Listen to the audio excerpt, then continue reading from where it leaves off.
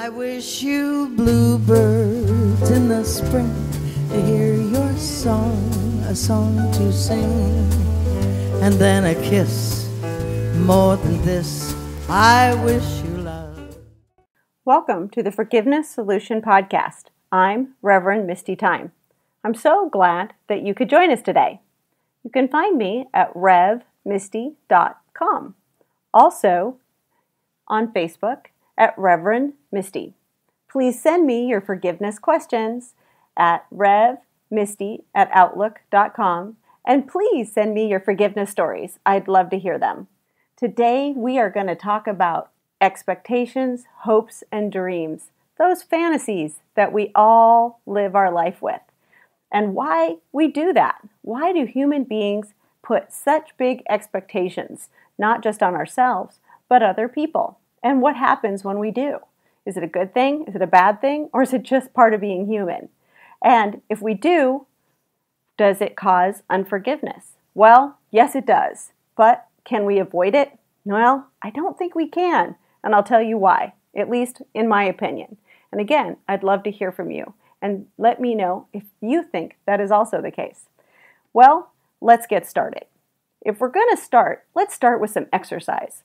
Don't worry, you don't have to put on your tennis shoes. Unless you already have them on and you're jogging, please continue. But if you don't, just relax. Also, no pen and paper are required. Just your beautiful mind. So let's get going. All right, when it comes to expectations, I want you to think of someone.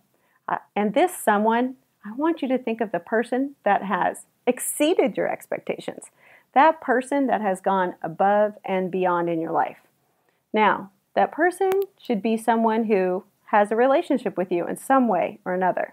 Yep, a friend, a coworker, a parent, a sibling, a romantic relationship, heck, even a perfect stranger. Some type of relationship.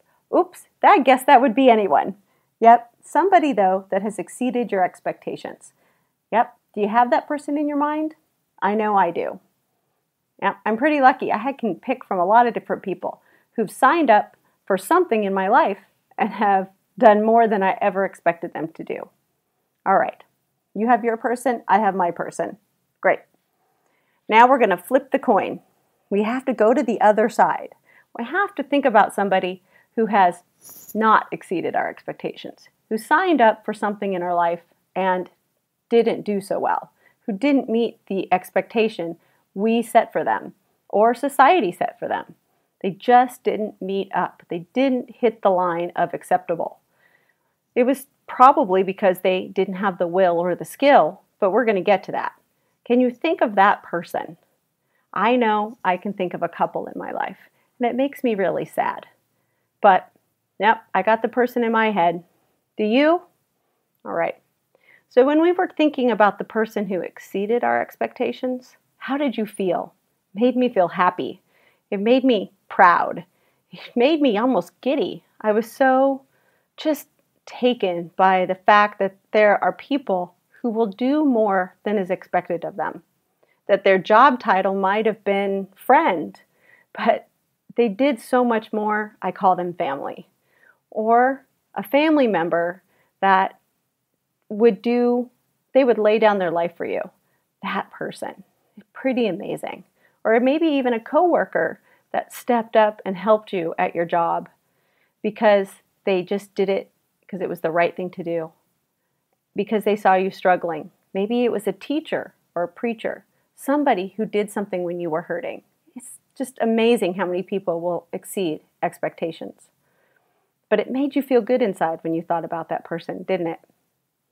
Now, let's think about the other person, somebody in your life that didn't meet expectations. How did that make you feel? I know it makes my heart hurt. It makes me sad. Not just for them, but for me. For whatever they did, it really hurt my feelings. It makes me feel, like why? I want to ask them why. Because I thought that they could meet those expectations, and they either chose not to, or maybe they just didn't have the ability to. I'm not sure sometimes, but they weren't able to do it. And sometimes it makes me really angry. And I can feel it in my body. That's really how we pick up unforgiveness. It really, really is. That's really what expectations can do. They can both make us happy and sad. But that's what we do to other people, and that's what we do to ourselves. In every situation, all day long, spoken and unspoken, is all about expectations. We do it when we go to a restaurant. We have expectations of the wait staff that they will serve us because that's their job, and that they will do it in a certain amount of time and with a certain amount of friendliness. And if they don't, we tip them accordingly. Sometimes we take into consideration different things that are going on. Sometimes we don't. But the point is that expectations are put on us and we put them on other people. Sometimes we state our expectations, but most of the time we don't. Now, you have those two people in your head, the person that has exceeded your expectations and the person that didn't meet your expectations. Great. Now, I want you to just keep those names in your head and we're going to move on. Don't worry, we're going to refer to those a little bit later. Now, as we get started, there's something else I want you to think about. We're going to think about expectations, hopes, and dreams and how they intertwine with each other. Okay? So we're going to make 3 magical buckets. We're going to make an expectation bucket, a hope bucket, and a dream bucket. Okay, you got it? Perfect. As we get started, we're going to start with the expectation bucket. All right? And to start with the expectation bucket, I went to good old Webster's dictionary. And I'm going to read the definition of expectations. All righty. What did Webster have to say? Webster said that expectations is a strong belief that something will happen or be the case in the future. Now, I would like to change that up just a little bit. Let's talk about that. I'm going to reread it. I'm going to rephrase it. I'm going to say expectations is a strong belief that someone or something will happen in the future. Now, think about that. Think about the people that we had in our head. We had the idea that we had this expectation that they would do something for us or be something to us in the future. Now, when I'm talking about the future, it could be a minute from now, 2 minutes from now, 2 hours from now, or in our lifetime.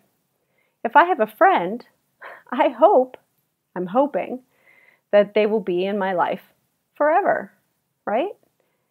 So that's really what an expectation is. We have roles that we play. And when somebody signs up to be in our life, whatever they choose to be, we have expectations that they will fulfill certain things in our life. And when they don't, we tend to pick up unforgiveness. And that's what we're going to talk about in regards to expectations. Isn't it great when they fulfill an expectation? And when we fulfill an expectation for them, when it goes back and forth, but it's really sad when expectations aren't fulfilled on either side. Right. All right, so we have our expectation bucket, and we have our dreams bucket and our hope bucket. So we're still sticking in the expectation bucket because I really want to talk about relationships here, because I think this is the piece that gets us in the most trouble. All right? So we're going to talk about the person that didn't meet your expectations. All right? All right, I know your body's reacting already. I can feel it in my heart and in my soul. I know I'm thinking about a family member for me that didn't meet an expectation. For me, it was my twin brother.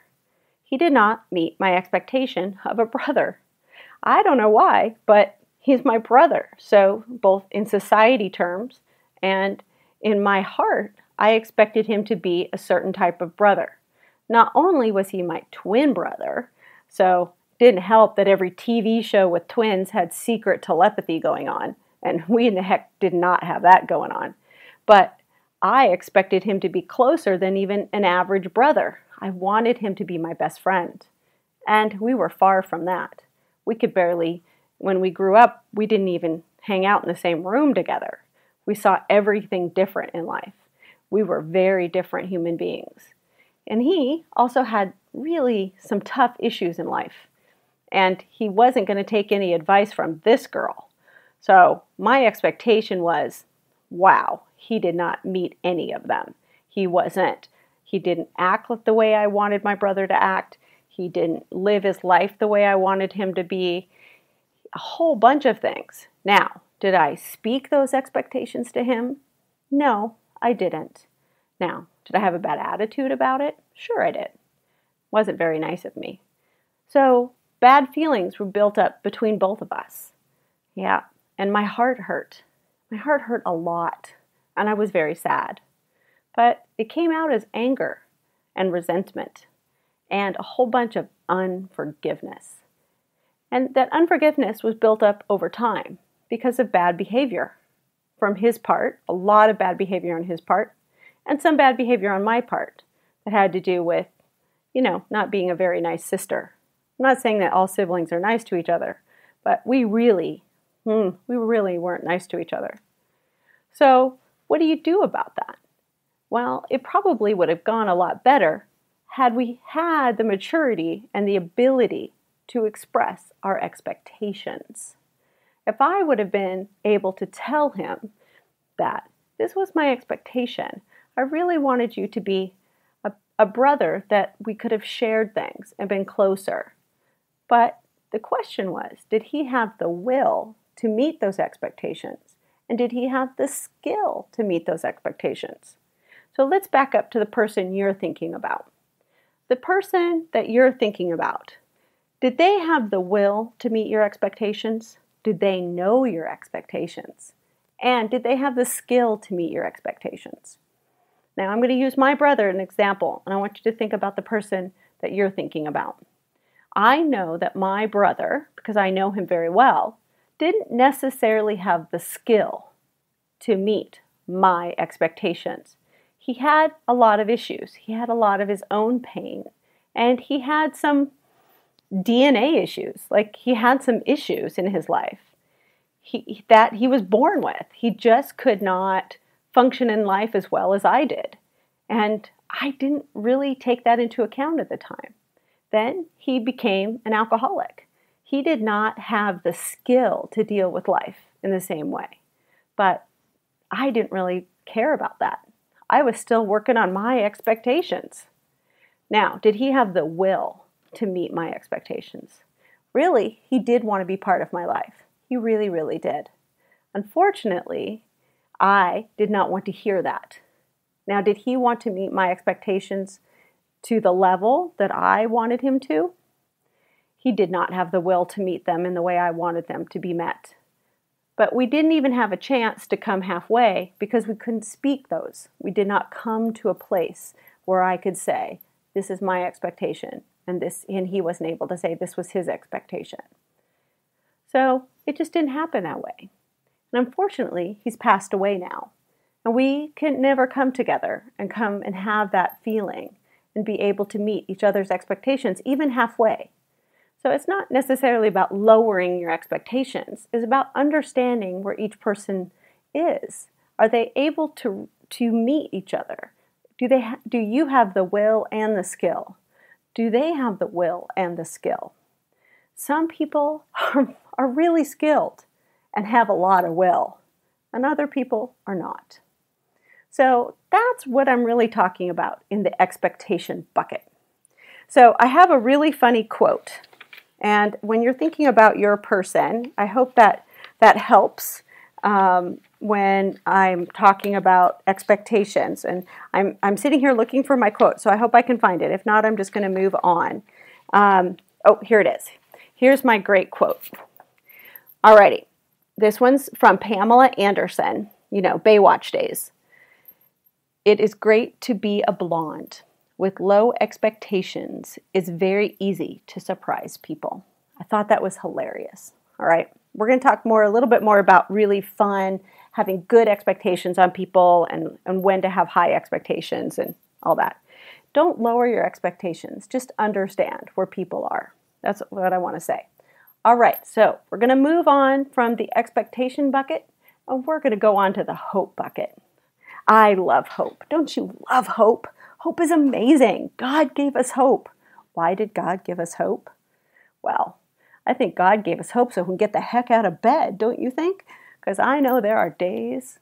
Girlfriend, don't you think there are some days where you do not want to get out of bed? Yes, sirree.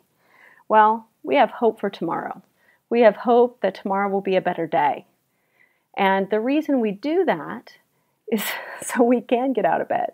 We have hope that we will learn from what we have gone through. And there's nothing worse than losing hope. When we don't know what's going to happen and everything looks bleak and terrible, we need hope. And that's what the hope bucket is. Hope is full and amazing and wonderful. And we need hope. Hope helps our expectations, right? We have great expectations for ourselves. And the reason we do, even when something has crashed and burned, right? When things haven't gone well with our expectations, we can raise our expectations again because of hope. Isn't that awesome? See, I have hope that I have learned from my bad experiences. So when I meet someone and the expectation doesn't go well, that I can now have hope that I know how to deal with it. See, that's what hope does. I have hope. I also have hope in spirit and in God and how things are going to turn out. I have hope. Yes, we have hope for tomorrow. So yes, my hope bucket is very, very full. And my hope definition, again, back to Webster's, is right here. So hope, a feeling of expectation and desire for a certain thing to happen. All right, so that kind of brings us back to where hope and expectation kind of intertwine. Yes, so we have hope for an expectation. I think about planning a vacation. I know I love to plan a vacation. I love to search my plane tickets. I love to look at all the hotel possibilities. All that, isn't it just so much fun? Oh, I have hope that I will have the best vacation I've ever had. Why? Because it's fun to hope about everything. I know I'm going to get the best hotel. I'm going to have the best flight. And it's just going to be amazing. Why? That's my expectation that it's going to be the best vacation ever. And I have hope that it's all going to work out great. We need that hope. God put that hope in us, right? So that's our hope bucket. That's where hope and expectations collide together.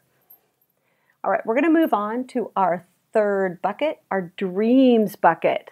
What is that? I think our dreams bucket is as big as our expectations bucket, if not bigger, because our ability to dream is what makes everything happen. That's why we went to the moon, right? Somebody dreamed it up. We were able to go to the moon. That's how everything happens. That's why human beings are so amazing, because we can dream it all. But what does that mean in regards to expectations? Well, we have all these hopes and expectations, but we have filled it up with our dreams. But what does that mean in regards to people? Well, we put a lot of these dreams, like we lay there and we think about that. If you think about our vacation that we've been planning, we have expectations of the best vacation ever. We have hope that we get the best hotel room. And we've dreamed that this vacation is like the most amazing vacation we'll ever have ever. And we know what the cocktail is going to look like as we sit on the beach, right? We've dreamed about this vacation forever, whether it's a trip to Italy or a trip to Hawaii, or whether it's a trip to the mountains camping. We know that this vacation is, we've dreamed about every single piece of it.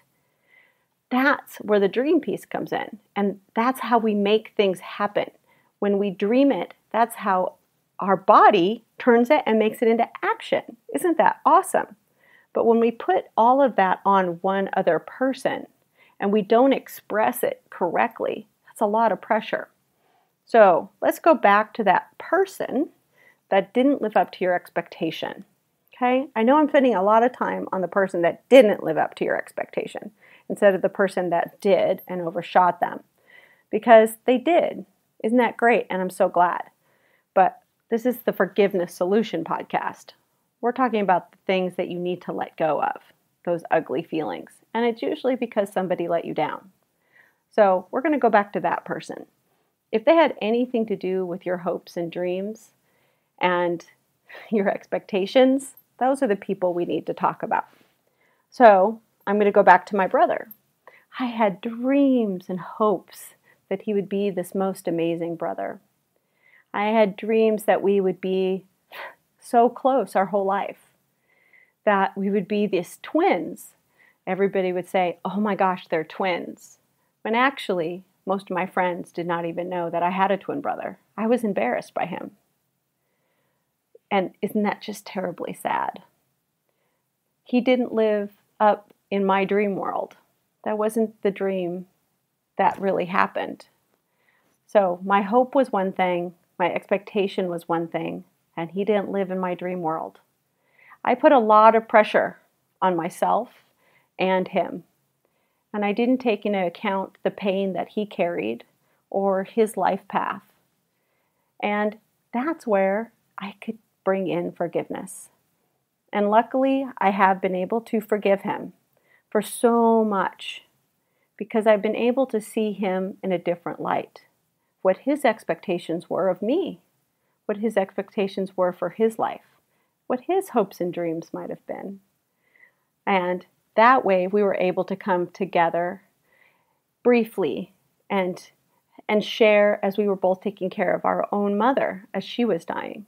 And at least we had a little bit of together time. And my heart swells at knowing that we had a little bit of together time before she died. And then he died soon after, unexpectedly. So understand that when you have expectations, hopes, and dreams, that they're your expectations, hopes, and dreams. And they are amazing. But that we need to be kind and helpful and understanding when we're putting that on other people and our relationships. Because lots of times our expectations are unspoken and we put them on other people and situations. And we need to kind of put a dose of reality in there sometimes. Not that our dreams aren't what make us put ourselves into action and make amazing things come true. Because I know that you're dreaming about graduating from college, having the most amazing job ever, inventing something never heard of, writing a book, doing all those things. Those dreams are what make your hope bucket spill over and help you put expectations on yourself. But don't beat yourself up if those expectations are a little bit too high for yourself.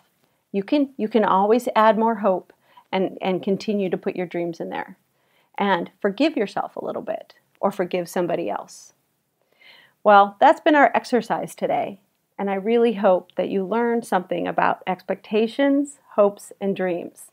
And please, for the person who exceeded your expectations in your life, please tell them, send them a little note and say, you exceeded my expectations, and thank you. And for the person who hurt you and didn't meet your expectations, ask yourself, did they have the will or the skill to meet your expectations? Did they know about your expectations?